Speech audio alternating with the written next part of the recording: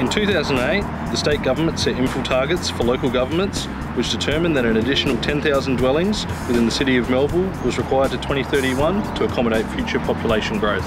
The city's response to maintain our existing suburban areas has been to focus increased densities around our existing centres along major transport routes.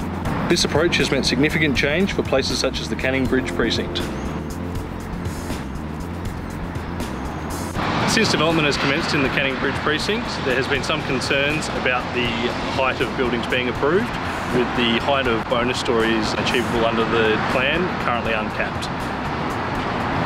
The city is consulting with the community on a proposal by council to cap additional building height above the as of right heights to 5 additional stories, which if approved by council and the WAPC would cap heights in these areas. We'd love to hear your thoughts about building heights.